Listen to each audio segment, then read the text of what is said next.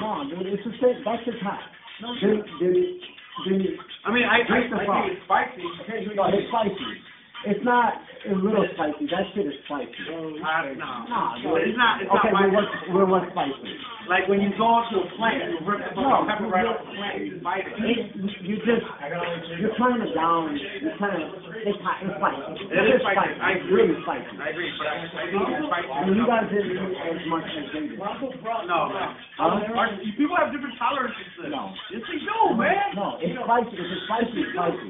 No, people take on the spices. You haven't had as much as I had more wings than the crack did. You haven't had as much sauce. So you have different tolerances. Like alcohol people have different tolerances. You can eat more spicy. I mean, I would drink it. Okay. Now, On a scale of 1 to 10, how hot were they, man? 4. 4? 5. 10? They're not like blazing that. What do you give it, Jaime?